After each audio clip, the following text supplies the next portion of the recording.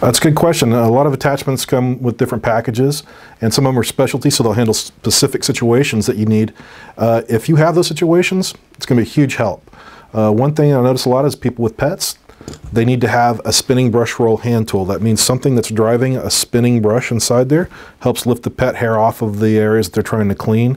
That can be a big help, especially if you got a lot of shedding pets. Other than that, the tool that people use the most is the crevice tool. That's the one you put on there, has the directed suction. You can use that for edging along your corners. You also use it for getting up in the different spots when you reach up into the ceilings. The next one people use the most is the dusting brush, which is going to have like a soft bristle on it that helps just get dust off of items. And the upholstery tool is probably last, where people are actually vacuuming upholstery for whatever reason. And if there's lint and there's things like that on there, maybe some visible dirt, and you want to use that upholstery tool.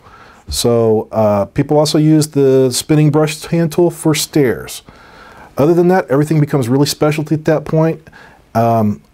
I always like to think that if you have the tools, it's best to have them and not use them in case for that time that you need them.